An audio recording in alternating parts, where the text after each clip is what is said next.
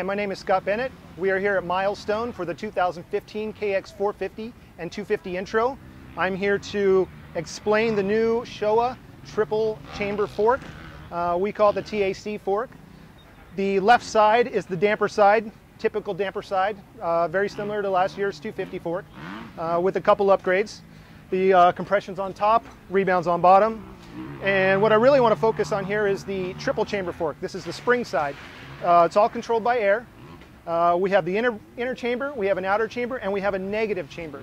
The negative chamber is to offset the two pressures that are on the inside and the outside. Basically, if you filled this fork with just inner air, it would be too rigid to ride. So the negative pressure helps give you the initial plushness that you need for a hard track, a loamy track. You can adjust that per track, per rider weight, per ability. This fork is virtually tunable for just any rider. This fork is approximately 1 pound lighter than last year's fork and approximately 2 pounds lighter than the current 250 fork. This bike will come with a fully digital pressure gauge that will help you set the pressures in your TAC fork.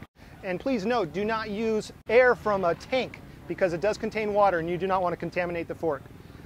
This bike will be available from Kawasaki mid-July. Please look for a full test from Dirt Rider magazine coming soon.